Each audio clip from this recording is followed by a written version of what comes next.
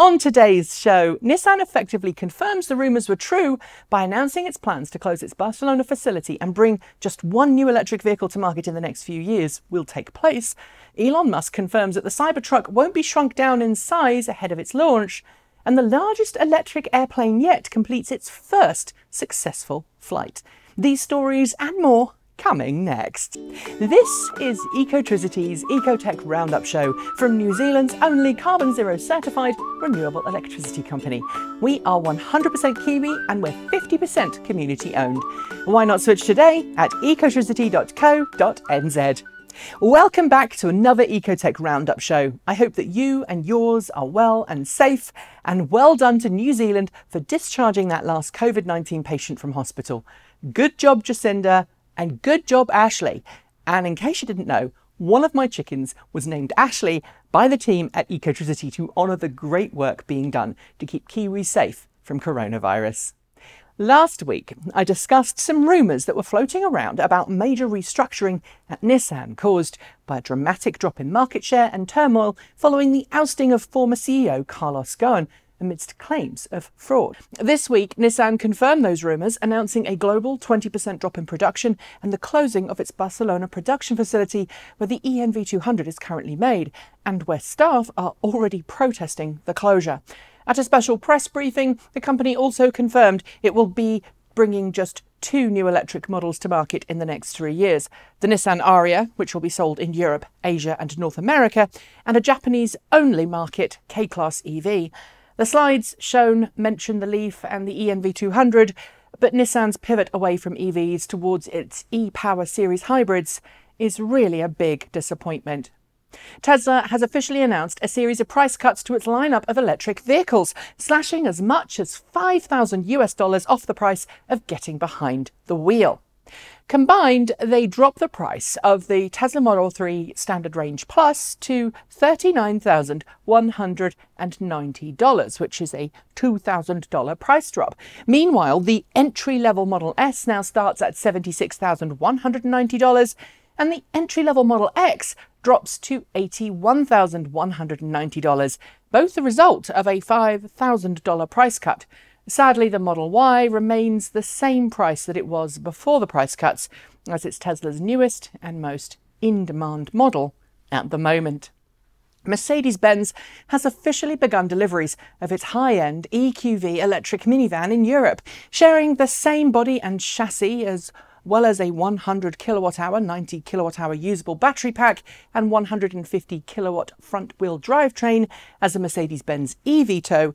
The EQV is designed to be the more car-like of the two vehicles, with an interior that's closer to those found in Mercedes-Benz's cars.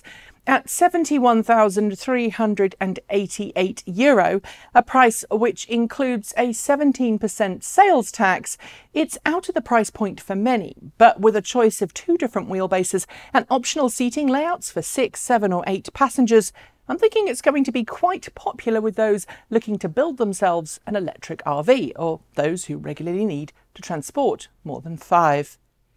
For the last few months, there's been discussion of Tesla potentially changing the size of the upcoming Cybertruck to ensure that it's not too big to fit in standard single-car garages, can cope with smaller roads in markets like Europe, and doesn't go overweight on some markets' weight limits for private passenger cars.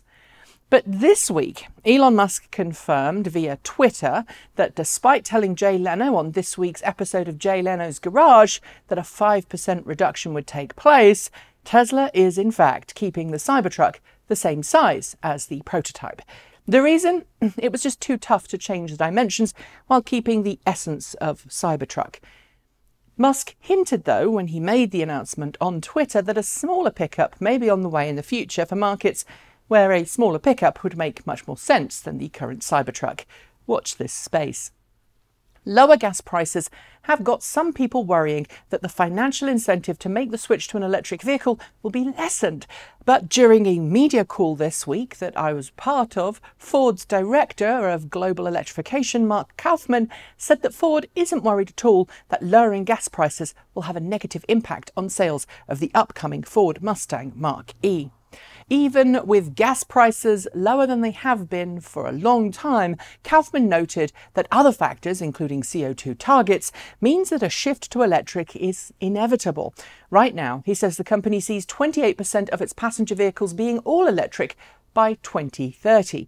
That's a big increase on the 2.7% electric vehicle share within Ford that exists today. There's more coming from Ford in the coming weeks, although I can't say anything about it, so keep your eyes peeled. Singapore-based company Azura Marina has officially celebrated the inaugural launch of its very first all-electric solar yacht, the Aquamania 40 Eclipse. Fitted with a 60 kilowatt-hour battery pack and a pair of 10 kilowatt electric motors, the yacht promises 24/7 operation thanks to a 56 square metre solar array on its roof. With 3 double guest cabins and 2 single crew cabins, the yacht is capable of cruising almost anywhere without stopping at a speed of around 4 knots. But if you need to go faster, it can max out at 10 knots if required. The downside? The price. At a cool $500,000, it's not going to be something you'll be spending next year's tax rebates on. At least, nope, I'm not going to go there.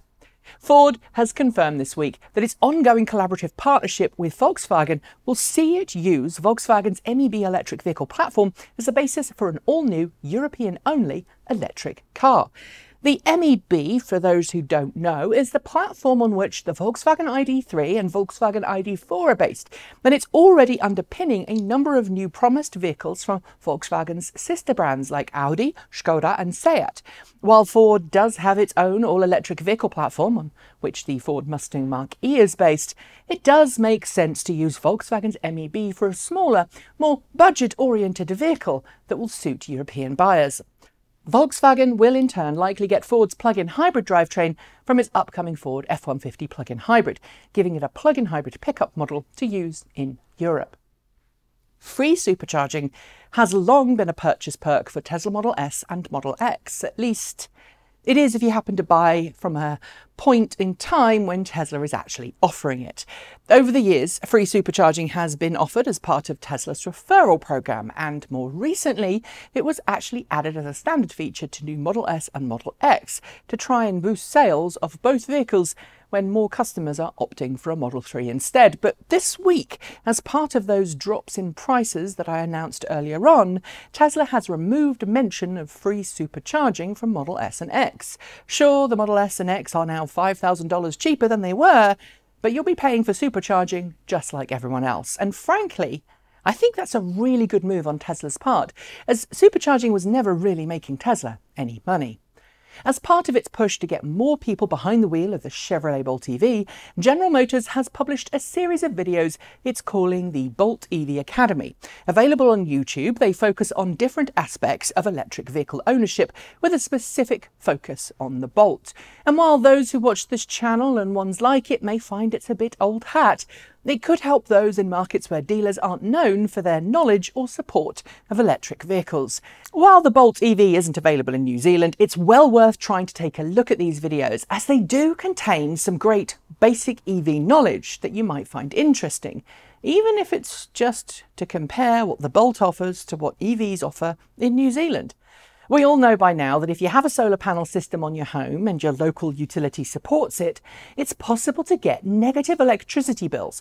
It's been a particularly cool thing, especially if it's been a sunny month and you've managed to export more electricity to the grid than you've consumed. But what about getting paid to charge your electric car, even if you don't have solar panels? For EV drivers in the UK last weekend, that's exactly what happened when Octopus Energy customers, specifically those with grid-aware charging equipment, were able to get paid to charge their cars. That's because the UK grid, which by the way has been coal-free for months now, was just simply producing too much electricity. The solution was to use the intelligent charging tech in grid-connected charging equipment to charge up customers' cars for free.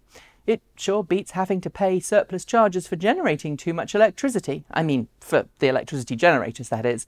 And finally, we love ourselves all kinds of clean transportation on this channel, and we've been following the amazing developments in electric planes. with keen interest for some really long time. Well, this week, electric plane specialist Manix, in collaboration with Aotearoa, successfully completed a test flight of the first ever electrified Cessna Caravan 208B. Flown at Moses Lake, Washington, the flight was a complete success and lays the groundwork for passenger-carrying commercial planes in the near future.